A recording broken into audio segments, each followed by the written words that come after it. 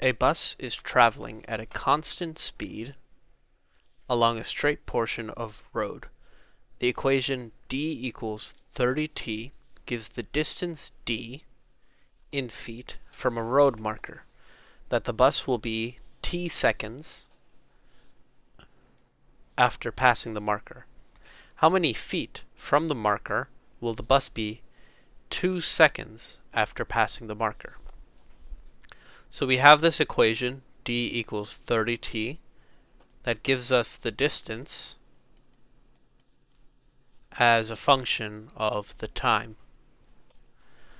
And we need to find out how many feet the bus will travel after 2 seconds when it passes the marker.